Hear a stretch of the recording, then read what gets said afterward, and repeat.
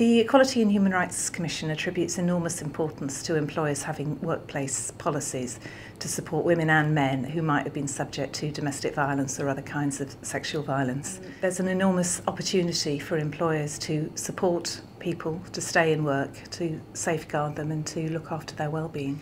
One of the things that we found is that when somebody's in a violent situation, they'll take time off work, they'll call in sick, it'll be difficult to go back to work. Quite quickly they might fall out of the workplace altogether. So from an employer's point of view, this helps people, women in particular, to keep on working when they're in a difficult situation at home. There are all kinds of measures that employers can take. The very main starting point really is to show that you've got an understanding of your role as an employer. At a recent launch, one woman came forward and said she'd been in despair and didn't know what to do, and she was able to get help straight away.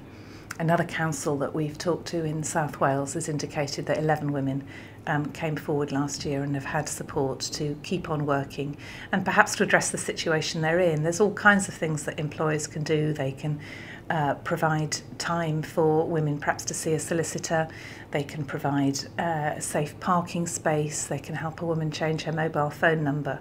Once you've got your workplace policy in place, and that in itself is very important because it sends out a clear message to the workforce, all of the workforce actually, not those that might just want to use it, that you're an employer that is interested, you're sympathetic, you understand the importance of tackling this problem. So you get your workplace policy in place. Then, of course, it has to be publicised. Then people need to be trained. We think it's also very important that there's some kind of monitoring so you know whether your workplace policy is having the desired effect. Sometimes there's a feeling that this is quite embarrassing, quite confidential, no records should be kept, and of course you don't need to keep detailed information about specific employees, but knowing whether your workplace policy has been used, knowing which bits have been most useful is really important in order to develop for the future.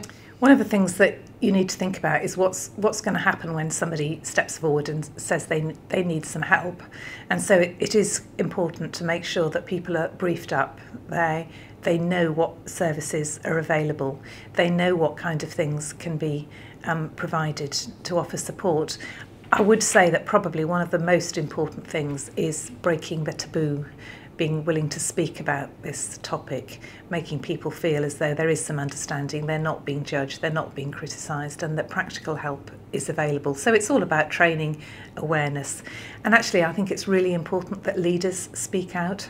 It's very helpful to let managers know what kind of signs that they should be looking out for. And these might include the obvious, they might include distress, they might include physical injuries. But I think there are other things to think about as well. If people seem to be coming into work when they're really quite poorly, you're wondering why they're not at home, that might ring some alarm bells. People staying late, coming in early, obviously not wanting to be at home. But there are all kinds of signs.